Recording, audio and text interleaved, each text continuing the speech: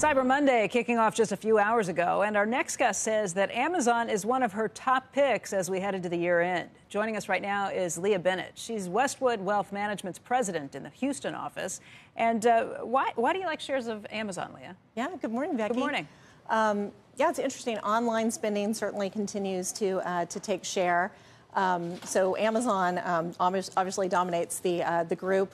They represent about 40 cents for every dollar that people spend online now. So they've definitely dominated the market. But they continue to innovate. And what we basically are looking for next year is an increase in profitability. So whenever you see innovation and profitability, they're usually not coupled and usually not linear. So you think this is just a downturn that's going to be a temporary one, and then the stock's going to come back up? Definitely. I think they're going to utilize technology a lot better in order to drive the bottom line. I mean, certainly you see the use of AI and of driverless trucks. Sure. There's lots of ways to improve profitability going forward. Your next stock took a hit last month after it reported some mixed earnings, too. Home Depot. You think that's a similar situation where this was a one-off and they're going to come roaring back, too? Yeah, they're spending quite a bit around new strategic initiatives. Historically, they've traded at a nice premium versus Lowe's. I think that will continue to be the case going forward.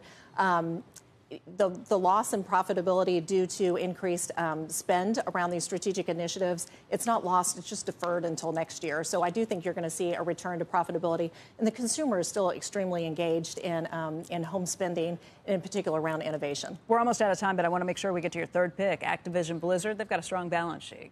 A very strong balance sheet, and they dominate the space. They have some fantastic names, and Call of Duty it will certainly be strong this holiday season.